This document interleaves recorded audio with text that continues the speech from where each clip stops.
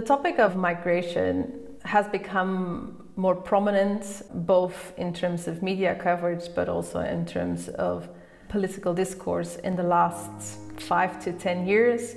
And we see that both in Europe and in the US, and we see the huge political impact it has when there's a lot of concern about what migration does to societies, to our economies. When we look at Europe, it's still dealing with the aftermath and the post-traumatic stress disorder symptoms that emerged from the 2015-2016 migration crisis, when about 2 million asylum seekers and migrants arrived in those 2 years.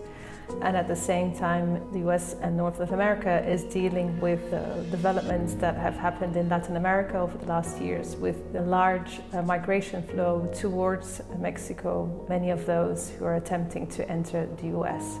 And so both continents are trying to deal with these pushes on the border and different kind of refugee flows that are resulting from different crises across the globe, and are really affecting the migration thinking and policy making in those two continents.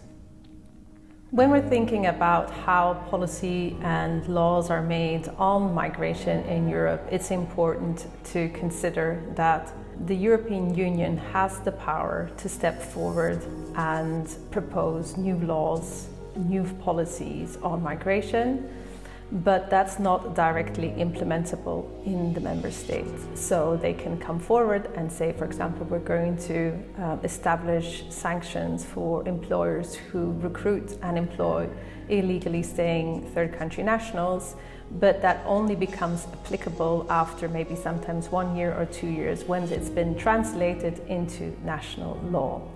And the EU can only come forward with migration policies that are to be implemented in member states if they can make a strong case for the fact that it's needed and that a single member state is not able to achieve the migration outcome they're aspiring to. So in order to make sure we have a common approach to asylum and that asylum seekers have the same right in each EU member states, it was important for the EU to establish what we have now, the common European asylum system.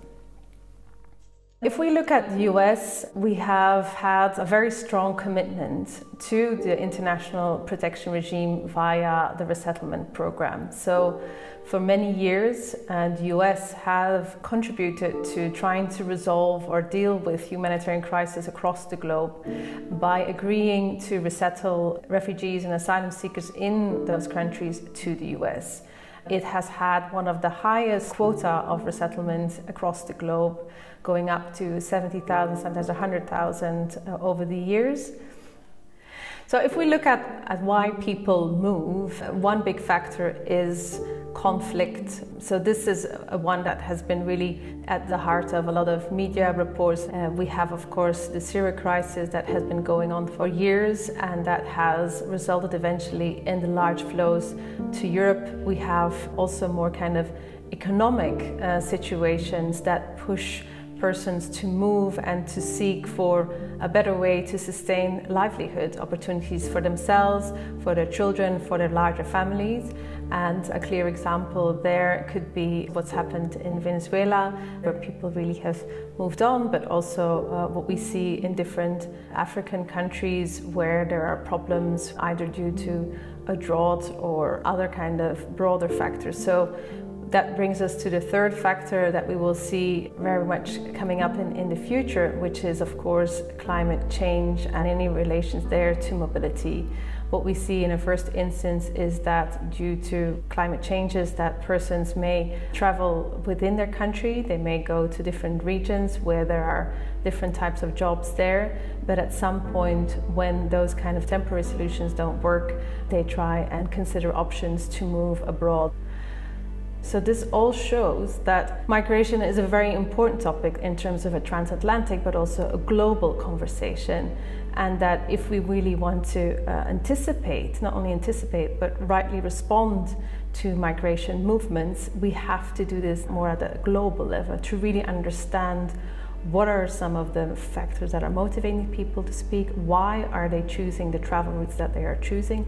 And how can we respond in a way that on the one hand mitigates the pressure, but also makes sure that those who are fleeing dire situations can find a way to integrate in the countries close to the conflict hearth or other difficult places, but also that there may be, for example, resettlement opportunities for people to move in a safe and legal manner to other areas of the globe. So it's really important to understand what migration does with a community. What does it mean to receive people who come from another culture or speak a different language, or who just change the face of our communities in a very visible way? What does it mean for people to deal with it? So it's very important that policymakers, that analysts, that governments, that political parties try and get a sense of what it means. In terms of what will drive migratory movements in the next decades, of course we have conflicts, so we're closely monitoring what's happening in different parts of the world, because that can actually mobilize a lot of people to move and move very quickly, and this often results in very sudden shocks to the migration system. Another big element, of course, is climate change. As you may know, the EU has set aside different kind of funds to also deal with those implications. And for example, the European Investment Bank is developing a migration strategy, how to better work with countries of origin, also in relation to climate change. And then, of course, there's a third factor which is very important, and that relates to the livelihood opportunities. Can men, women and children find a way to work, to take care of their families and to educate their young, and to make sure that they actually have a future in the place that they live? When we think of what may happen if there's a new surge in migration, whether it's due to a conflict or whether it's due to, for example, an economic downturn that results from the pandemic, we have to think about the operational elements, and we need to also think about community dimensions, but also the political implications. So we have a lot of know-how, we have some money set aside when another migration crisis may happen, but we don't have the infrastructure to really deal with a sudden inflow. And so then it comes to the fact, if we don't have a migration management system that operates swiftly and functions well, then we have to really start looking at what this means for a community and what this means for the political context of that country. We see that in the absence of a really well-functioning and well-thought-through migration management system, is that these kind of situations where we suddenly see a lot of people arriving, where there's a lot of chaos, where there's people walking on the streets, where we see people living on the streets, that this actually resonates quite well with those political parties or political leaders who engage in fear-mongering about the dangers that migration will bring to society.